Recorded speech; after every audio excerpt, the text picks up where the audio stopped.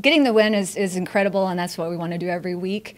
I think the key for this team was just to focus in on what they do in practice every day, and we really had them focused in on that, and that's what they can control.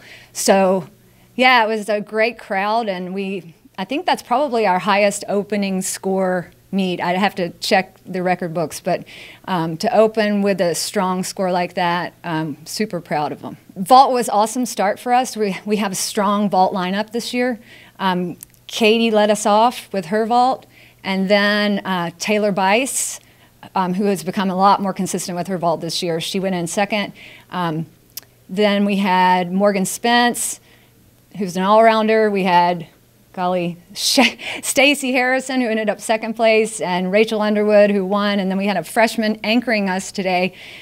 Super excited about her potential. Her name is Shaylin St. Bryce. So it was a great way to start off with 8 out of 8 hits on the first event. Going into bars, they were coming off a high on vault, having done well and hit all their vaults. We had some really special performances today.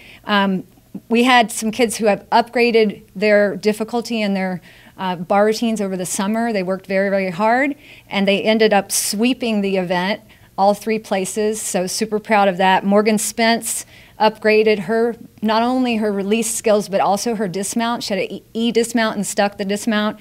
Amelia Moeller, who got back in there on bars for us last year, again, nailed her routine and stuck the dismount. And then Alexis Olivier is the breakout performer here, because she anchored us, sophomore, beautiful technique on bars, and just couldn't be more proud of her. Coming off beam, they were pretty excited that we had done so well on beam, because we hit all of our balance beam routines, and so that kind of gave them some energy going into floor. Solid performances. Again, we had Shaylin St. Bryce out there, who's a freshman, and Emily Carless, who's also a freshman, and she's from here in Kalamazoo. She led us off as the first time ever doing floor in college, so super proud of them. Rachel Underwood's routine was just magical. It's a beautiful, beautiful exercise, and she hit it and nailed it again. She's super consistent, and she's an incredible leader. She and Katie Jennings are both the co-captains this year, and she helped us close it for the win. Yeah, our all-rounders are just rock stars. I mean, they are day in and day out in practice, in the meets. They're calm, they're confident, they put in the hard work, and it shows when they come out on the floor. This week we have a short week in the gym training, and then we hit the road and we go to Northern Illinois. We'll see Eastern Michigan there also. It'll be a tri-meet. We're excited about that.